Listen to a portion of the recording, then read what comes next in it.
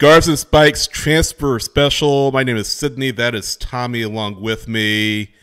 And we have a transfer to talk about, Tommy. Exciting news. Garth is cooking, baby. And Garth Boca, is I cooking. guess. Garth and Boca are cooking.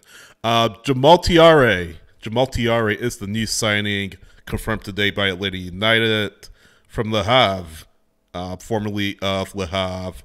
Out of contract after the season, but signed via free transfer, and he is joining the Five Stripes.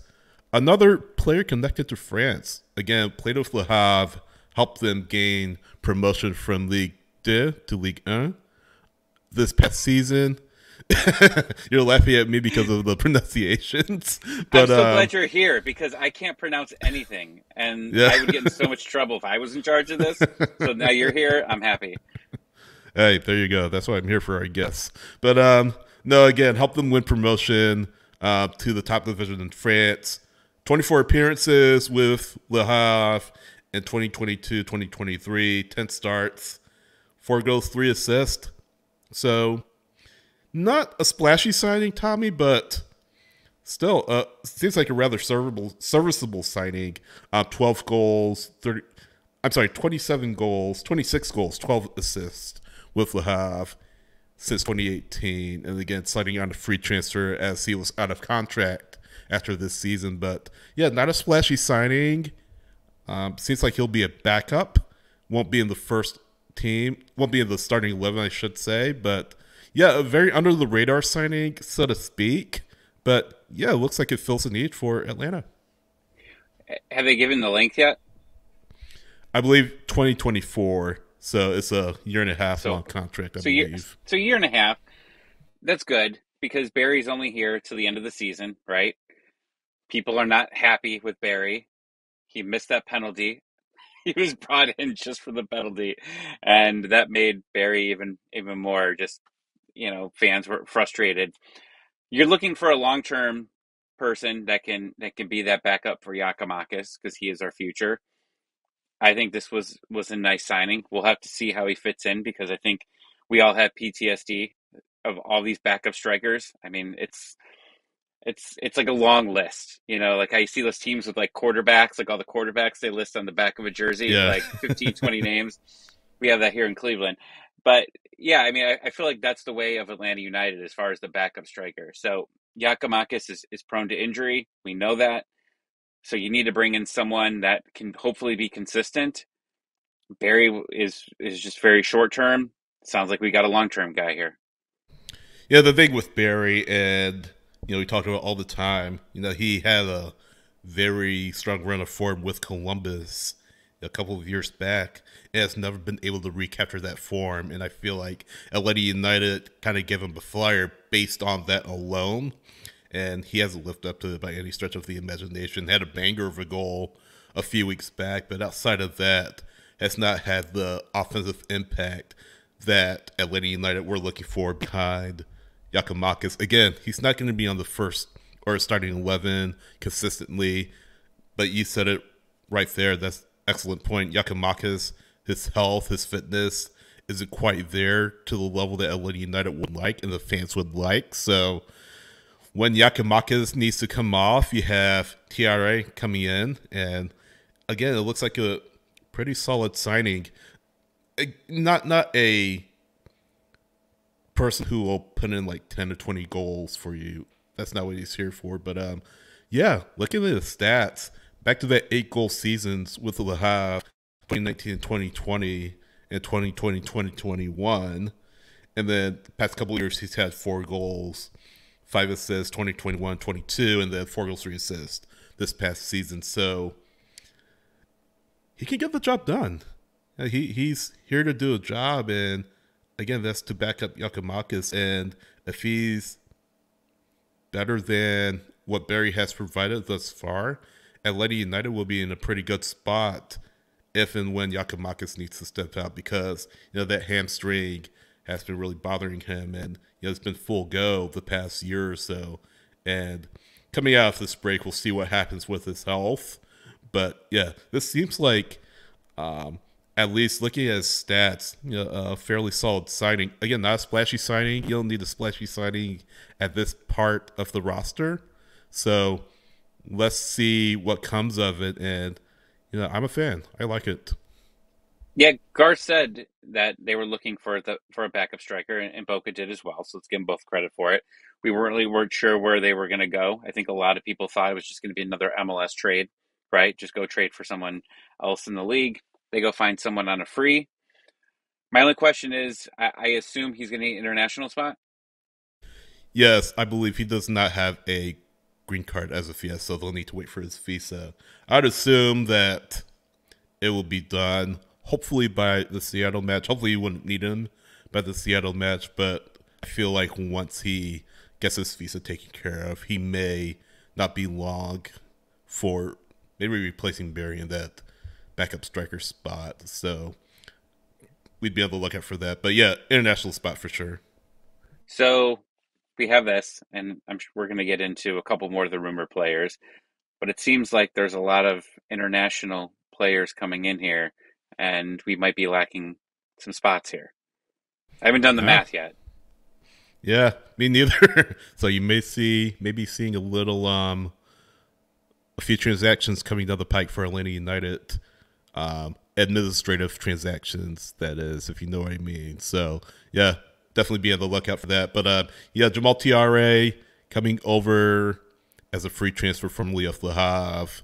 And yeah, we'll see what happens with this visa and how long it will take for that to get approved. And it's kind of a French connection for Atlanta United. You had Muyumba signing out of Ligue 2, and now you have Thiare signing out of Ligue 2. So a little French connection going on for Atlanta United this far, and hopefully that continues. Hopefully the guys they're bringing over from France can pan out for Atlanta United in this next 10 matches. It's going to go quick. 10 matches, yeah, 10 matches plus This, going into 2024 too. it's crazy. Like we have this, 3 week break, and then we're going to be coming back, and it's going to be coming back fast. Like you've got a hard schedule coming up, and you needed some good players to be coming in here to fill the roster. And this is what fans have been wanting. They've been wanting better players at specific positions. They're starting to clear some things up, right? Doug tweeted that they're trying to get the Moreno contract off the books. Some of the rumors that we're going to talk about here in a minute maybe seems like maybe that's happening because it's clearing up some more space, because the question is, how much space do we have? But Sydney, I have a question for you. What player is not coming to Atlanta United? Kylian Mbappe. Okay, No, that's I'm just one. kidding. But now That's one. give me the other player that is not coming to Atlanta United.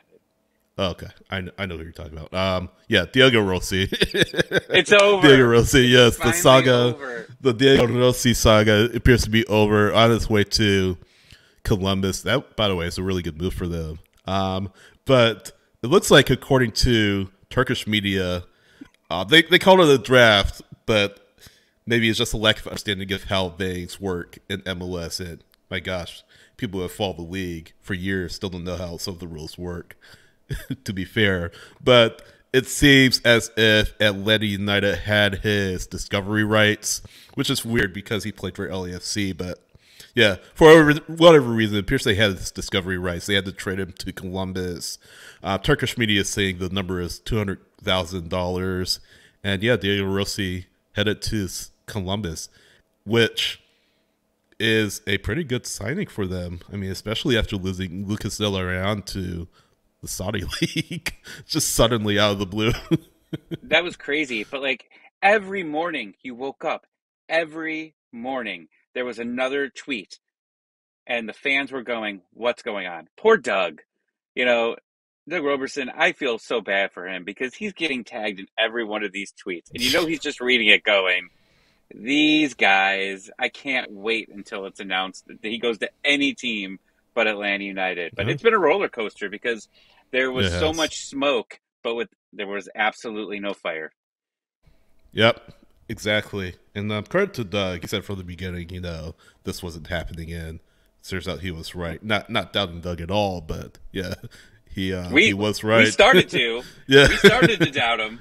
No, nothing against Doug, but yeah, it's not happening. Diego Rossi headed to Columbus Crew for I don't know how many years. That hasn't been finalized yet, but yeah, Tom Bogert, I believe, reporting it as well, and yeah, good signing for them. You know who might be coming to Atlanta United though Mbappe? is no Okay. This bit's getting old. Saba. Saba. Yes. Finally. So Nico Moreno, who broke the news of Pineda coming to Atlanta United, is reporting that Atlanta United finalizing a deal to bring Saba Lobjanidze from Turkey to Atlanta United. We already knew about that. We knew about him. It looks like the final I's need to be dotted, T's need to be crossed to bring him over. So that is a player that should be announced in short order. We won't rehash it because, again, we've already talked about him. And yeah, you can go back and watch our video. Just search for it and you'll be able to find it. But he's going to be a DP player, though, right? Yes, it would assume that it's assumed that he would be a DP player, filling that third DP slot for Just Atlanta for this year, United. everybody, calm down. That's the rumor. Like, just because Right. I think the fans are freaking out about it because they're going and it's another Atlanta United overpay. Like one, we don't really know what he's capable of, right? But I think fans have been really stressed out because they're seeing DP, DP, DP. The rumors have been out there. They want to sign. They want to. They're planning on signing a high impact player. They're hoping it's him, but they're going to be able to buy him down likely immediately once the winter begins. So, we're very likely to have another DP slot open up, this winter. Yeah. So maybe two slots. I mean, if and when Almiron leave, I'm Almiron, Almada leaves. So yeah, winter seems like the time when Atlanta United will do a lot of their moving and shaking, and that's when Garth will have pretty much, hopefully, him and Boca have cleared out some of those long, bloated contracts and really be able to make the moves that we want to make. So yeah, Saba looks like, for all intents and purposes, a done deal for Atlanta United. Just a matter of it being announced. Another player that we have not spoken too much about, actually not at all about, is another player from Ligue 2. Xande Silva, former Portuguese international, or youth international, I should say, 26 years old. Started out in the youth system in Portugal. Was a part of Sporting youth setup for a little bit, Sporting Lisbon for a little bit. Latched on to Guimarães, I believe is pronounced, for a few years. Made his professional debut with them, first with the B team, their reserves, and then 2015 to 2018 had 26 appearances with their senior side. Signed with West Ham United, didn't quite work out. He was eventually loaned to Aris, I believe, in Greece. Signed with Nottingham Forest, returning back to England. Played 8 matches, or had 8 appearances with them, 2011, 2012, or 2021, 2022. And then signed with Dijon, where he's been since 2022. 32 matches, 6 goals, 3 assists with Dijon. So not a bad number. Again, has struggled a little bit with Forest when he was with them. Signed for West Ham, eventually loaned, and had a pretty good run in Greece with Aris. But it looks like, according to Nico Moreno, Atlanta United trying to get that over the line as well. So was watching his video, a video of his skills a little bit before he came on, and pretty impressed. Seems pretty good on the ball, pretty good passing ability, crossing ability, and what we need right now is someone who can reliably cross and create those chances for Atlanta United on the wings. That's something that Pineda has talked about, just strength on the wings, and it looks like Silva is going to be one of those players that can come in and help get things done on the wings. He can play forward too, by the way, so that's another thing to note. A lot of depth, which I think we were Mm-hmm. kind of shocked that maybe this many signings had been possibly coming in because that's going to be 4 at this point, right? Four signings. You're starting to do the math in your head. Where are all these players going to fit? I have no idea at this moment. but you're you're going into this as soon as the season starts back up, you're going on the road to Seattle, right? That it's a big game immediately. Like you need to get if all three are coming in, you've got to get them in here ASAP. You've got to get this team ready. You have to figure out what your lineup is. Now, Muyumba, I mean, we'll talk about it tomorrow on our weekly show. But I thought he was fantastic. He was more than what I was expecting. I think a lot of fans have been just kind of wary of the players brought in. But just real quick about the transfers. This is the first really set group of players coming in under the new scouting and analytics group. So let's see what happens when you bring all these players in. Like how are they going to play? Because if 3 out of the 4 hit, right? Let's just say that, then you think that this is going good and this is what we've wanted, right? I mean, you're bringing in 4 players, and people have been kind of scared of the front office bringing new people in. Well, this is the test. Let's see if this is working, because these guys probably just aren't half-year rentals. They're probably going to be here for a few years. So I'm excited. I'm. We've been through a lot of bad times over the past month, right? Maybe even a couple months. Let's see what these guys can do for us on our playoff push. Yeah, let Garth do his thing. I mean, you're not going to hit on everybody, of course, but yeah, Muyumba, I mean, it's one match, but he looked terrific, like he said. But again, this kind of French pipeline that's being built, Thiare, Silva reportedly, Saba, I mean, he plays in Turkey, so maybe that European pipeline being built of players that aren't, this club's mindset used to be buy low, sell high. I mean, these aren't buy low, sell high players in my mind. These are players that can, like you said, be here for a while, maybe 3-4 years, and really make a home in MLS, really learn the ins and outs of MLS, and help this team long term. They've had some successes with the buy low, sell high mindset. Almiron, of course, and it's missed. It's been in the rear end a lot. Barco, PT, Joseph to some extent. I mean, Joseph was more long term, but you get the picture. Arruju this year. So, yeah, that philosophy has arguably had more misses than hits. And I think we've talked about it earlier in the season. Bring players in that can make a more long-term difference. They don't have to be flashy signings all the time.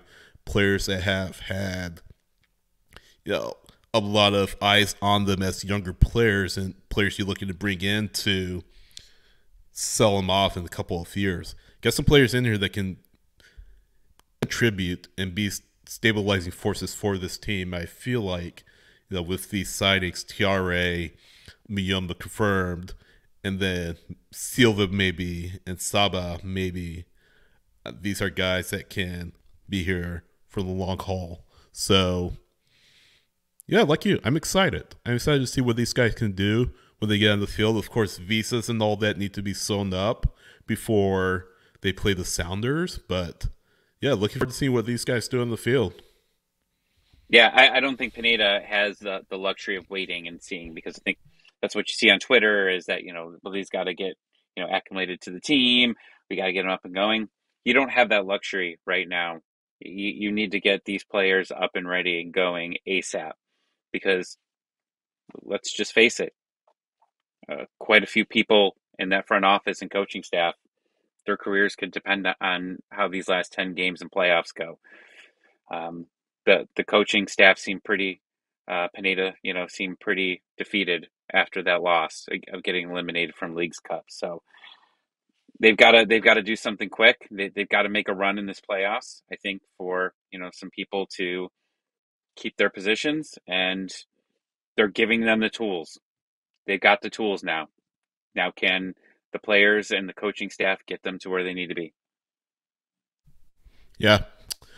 So, yeah, we'll talk about it tomorrow on a regular show. Tyler will be along. It will maybe hopefully have some more news on actual signings. Thiare, of course, will dive into a little bit more, but maybe we'll have Silva officially signed and Saba officially signed. And if any other rumors pop up, any other news pop up, we'll let you know. But yeah, thanks for joining us here this afternoon or this evening, this morning, whenever you're watching. For Tommy, for Tyler, I'm Sydney, and we will see you next time. So long.